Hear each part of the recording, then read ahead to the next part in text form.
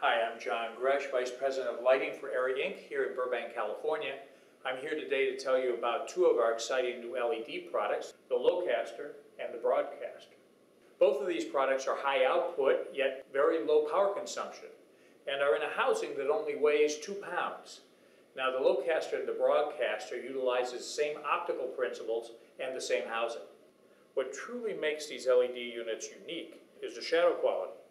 It gives a single source, so you have only a single shadow.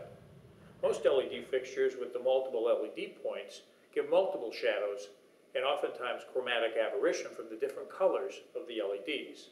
The ARRI unit has a mixing chamber, so all of the colors mixed with inside the unit, giving a single source. Each unit consumes 35 watts of power and outputs about 550 candela. For the Lowcaster, power can be turned on with the flick of a switch, and we've included the ability to manually adjust your dimming and color temperature with the onboard controllers.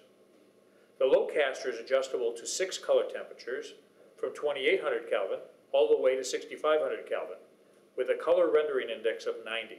The Lowcaster can be powered in many ways, one which is a simple power supply which just merely plugs into the unit and then takes the AC straight from any household outlet.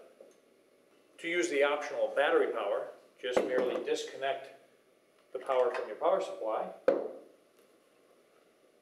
place the battery into the stirrup until it clicks as such, and then attach the cable from the battery to the power connector as such. To detach, just merely take off the plug from the unit, remove the battery by pulling the plunger. It's that simple.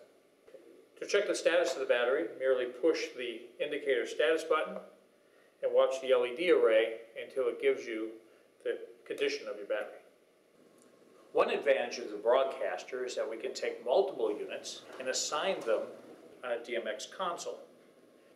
In this particular example, we have taken 4 units and assigned them the same channel so they operate on channels 1, which is your intensity, channel 2, which is your color temperature from 2800 to 6500, and channel 3, which is your plus minus green adjustment.